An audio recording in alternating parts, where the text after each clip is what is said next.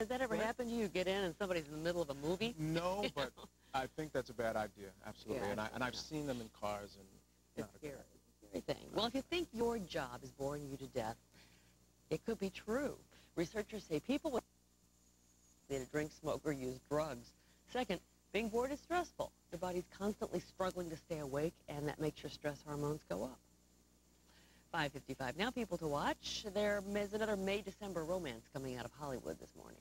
Uh-oh. Quote, mad cow disease was getting the better of him. Yeah, I saw that. That was during the playoff game this weekend, and I was thinking to myself, I said, you're asking for it, Charles. Yeah, but he knew he was doing it. No, he did it on purpose. He was pushing buttons, absolutely, no doubt. Well, Memorial Day weekend has a kind of different look and feel along the Continental